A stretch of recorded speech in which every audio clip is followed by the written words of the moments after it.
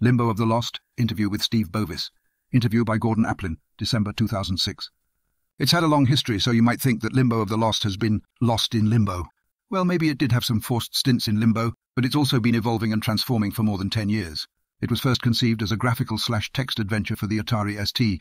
It was then transformed into a point-and-click adventure for the Amiga, before its present incarnation using updated technologies and 3D character modeling. The team, who were once known as Trilogic Studios, have transformed themselves into Majestic Studios to bring Limbo of the Lost to the PC. Steve Bovis, creative/project director for Limbo of the Lost, has taken time to talk to Gordon and tell Quandary readers some sad tales, as well as give us a sneak peek into that mysterious land of Limbo. Hi Steve, thanks for sparing us some of your time. Can you firstly tell us something about yourself and Majestic/Trilogic Studios? How did you get into adventure games? Back at the beginning, what games inspired you to make a game of your own? Hi Gordon. How did it all start? Well, to answer that question, we need to go way, way back. I started playing adventure games in the 80s from the ZX Spectrum and through to the early 90s on the Atari ST. It was at this time I met a guy named Tim Croucher, who also loved the adventure game genre. We played nearly every adventure game on the market, of which our favorites were The Pawn and Guild of Thieves. After a debate into the poor state of the adventure game genre, and no one actually making absorbing adventures anymore, we decided to start scripting and formulating ideas for our own adventure game. The initial idea was to come up with a game design document that we could eventually show to a development house and hopefully create the game we both always wanted to play. After months of meetings, we came up with the idea of a fact/fiction adventure game, where we take a factual event in history and weave a fictional event through it. After many months of work, we came up with a story, characters, and a game world. This was then poured into a text/graphical adventure demo for the Atari ST. Trilogic Studios was our development name, and we spoke to many publishers regarding the idea. At this point, it was just a demo. Every publisher was interested, but only if we finished the game. All well and good, but the game design was huge, and we were a team of two. The decision was made to carry on expanding the game and the team. The latter was harder than first thought. We spoke to many demo groups, but found no one who had the passion for the concept and the early idea. As we soldiered on and approached the middle development time of the project, the Atari ST was being nudged out of the game market by the Commodore Amiga, so much so that publishers did not want Atari ST games anymore. The ST project was doomed and shelved. In 1995, after learning new tools on the Amiga, I resurrected the project with Tim. But this time, the graphical text adventure was now a point-and-click project, with character animation, cutscenes, and even an animated intro video that the player could watch before playing the game. The team had also grown from 2 to 3, with Lawrence Francis joining the project as a musician and puzzle designer. All was going great. We had a good Amiga A500 demo, a VHS video intro, and a publishing contract with Rasputin Software, part of Grand Slam Entertainment. The demo was shown at the ETS show in London, and we had numerous magazine articles showing artwork and screenshots. The game was also moved over to the Amiga 1200 and the CD32 console, of which we had a cover demo disc on the CD32 Gamer magazine. At last, our long-awaited vision was finally going to be published. Or well, it would have, if the Amiga did not also start to slow down on game sales in the shadow of the PC, which, at the time, was just becoming a gaming platform. Fast forward to 2003, I had moved over to the PC 3 years beforehand and started looking at development tools and game design using 3D modeling and rendering. With the cursed project still in my head, I set about putting a small, one-scene demo together using 3D rendered characters. This then grew to a point where Limbo of the Lost could be a viable PC game in its own right. I set up Majestic Studios and got in touch with Tim and Lawrence, who jumped at the chance to work on the project again. The game needed to be brought up to date. Everything was rewritten from the ground up, everything apart from the initial concept and some character design. And the rest is history. So have any more recent games influenced your current project? The project is more influenced by film and literature rather than other games. We want the experience to be as original as possible, and as such we have made a calculated effort to keep away from other games in the genre.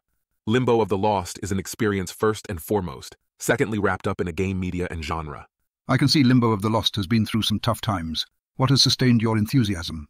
I would say the story and game concept, the original characters, and the passion for creating an experience that can be shared and enjoyed. Throughout the years, two things have sustained in the light of ever-changing technology: the team's dedication to the project and the game concept. For most of that time, many critics have incorrectly proclaimed the death of point-and-click adventure games, yet you have chosen to stick with the format. Thanks for this, by the way. Why do you think this is the best format for Limbo of the Lost? I have played many games and genres, but to really connect a player to a virtual world, you need narrative and characterization. Anyone who disbelieves this only has to look at book sales and why books still sell as a media. LOTL is all about telling a story to a listener/player, showing them a world that they can escape to and experience. Remember, the player does not actually control the main character in LOTL.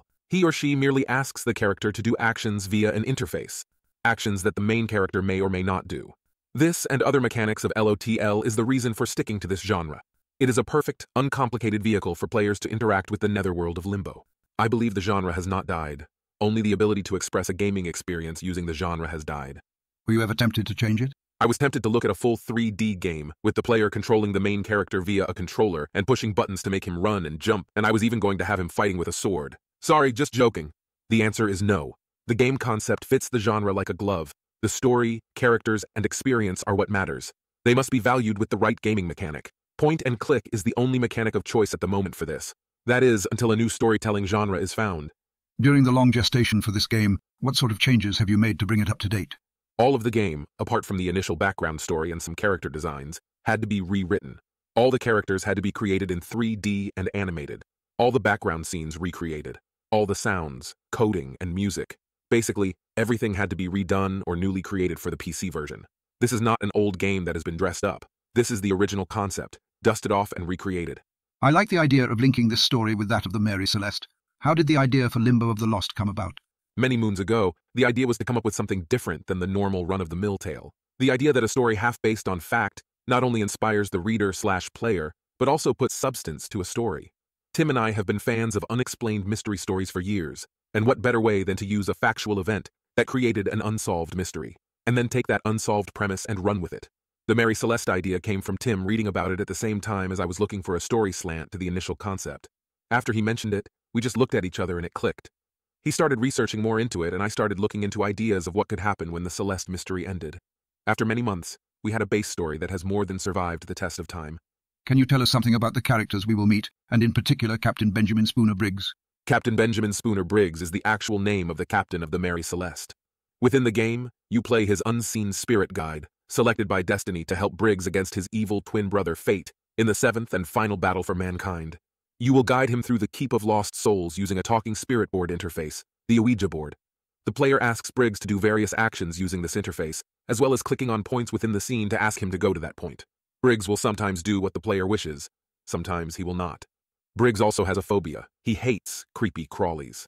Within a certain level, you must bypass this fear in order to complete a puzzle and progress further. Briggs will moan to the player from time to time regarding his feelings of the surroundings and what he has been asked to do. If the player does not move the mouse for a period of time, Briggs will let the player know about it. You, the player, are his aide, and together, you are a formidable team against the unseen forces of Fate and his weapons of choice, the Dark Generals, the 4 Horsemen of the Apocalypse. Within the game, the player will meet many NPC characters, approximately 60 in all. Each one is unique, and each plays a role within the story. Some, like William Nilmates, are from our world and have gotten lost on the way to the afterlife. They do not know or recollect their past life. They only understand the existence they currently have. Some are denizens of Limbo and have always lived there, like Cranny Faggot, the hag-like cook who you will meet in the early stages of the game. The player must listen very carefully to these NPCs in order to work out puzzles and problems they will face. Remember, some of the characters in Limbo have lived there for a long time. You are the stranger in their world. On your website, you place a lot of emphasis on the puzzles, and this is good news for people like me. What sort of puzzles can we expect? Inventory-based or logic puzzles, or perhaps a combination of both? Will we face timed sequences or slider puzzles? The puzzles you will face are inventory and logic-based, as well as character and scene-based. There are no sliding puzzles or moving crates. Yuck! However, there are timed puzzles. In fact, they are timed levels, end levels to be exact. Near the end of the game, the player has to choose their destiny, choose their fate. They must choose one of the 7 deadly sin endings. These endings are all different, but all lead to the same goal, reuniting the Seal of Sufferance with the Book of Sufferance, and thus closing the 7th gate of despair and cheating fate. They are timed by an on-screen timer, the Bottled Soul timer. The player needs to complete the sin level they have chosen within the time limit, before Captain Briggs's soul is tainted with the sin that the player has previously selected. Some are easier than others, but the choice is yours to make. Oh, and by the way, the player cannot save the game once he or she has selected a sin ending. Once again, Cousin Time wields his mighty sword. And what about the level of challenge? You say the puzzles will be devious. Will Limbo of the Lost appeal to die-hard puzzle fans and casual gamers alike? The puzzles are devious but logical. They all have a logical answer that some will find easier than others. They get harder as the game progresses. The player does not need knowledge of scientific values or to learn a weird language in order to complete the game. All they need are their eyes, their ears, and a little thought process. This game can be picked up and played, saved, and revisited time after time. Hardened gamers may want to put the hours in, casual gamers will not. All are catered for. The game can be saved at any time up until the 7 deadly sin endings.